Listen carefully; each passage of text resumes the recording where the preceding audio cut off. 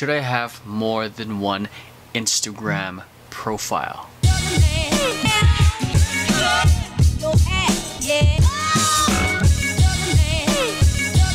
The most important question to answer is, why are you doing it? What's the end result?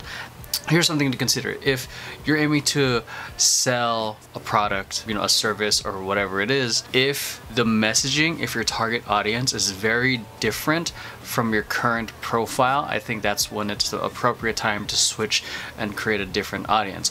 If it falls under the same audience, I don't see the need for it. For example, you're a professional dancer and you also do professional carpentry as well somehow. It just wouldn't make sense to put it together unless you somehow weave it together into one story that makes sense. Otherwise, if you're trying to promote your, your carpentry and you sell custom-made tables, and then you're also trying to promote yourself as a professional dancer for music videos, that's where I think it would make sense to have two different profiles. Target audience is insanely different, services is completely different, messaging is completely different. So I think that's where it would make sense. It's super important to find your niche or niche, however people say it, finding the one topic that you can talk about forever, something that you're really insanely passionate about. But I can talk about learning how to break dance for hours, and like the philosophy and inspirational end of dance and movement. That's why I created another channel called How to Breakdance for Beginners, which is all dedicated to learning how to break dance. Very simple tutorials,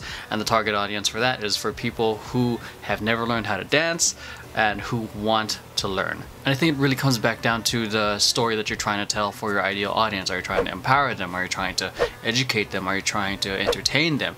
So it's those 3 E's, I think, that you got to consider whenever you start posting up content on your profile. I think this question not just answers this, but also for people who have YouTube channels. If you want to have a separate vlogging channel or separate, same rules apply there. Figure out why you're doing it, and is the content you're creating, is it for 2 separate target audiences, or is it just one? So those are some things to consider if you want to create a separate profile or channel. Again, hope that answers your question. If you guys like this video, make sure you hit like, subscribe, and comment down below if you guys got any questions. Share this with friends, homies, girlfriends, family members who you think might benefit from it. I want to end this one off with a question, actually, because I'm a little curious about it, is do you guys have more than one Instagram profile or YouTube channel?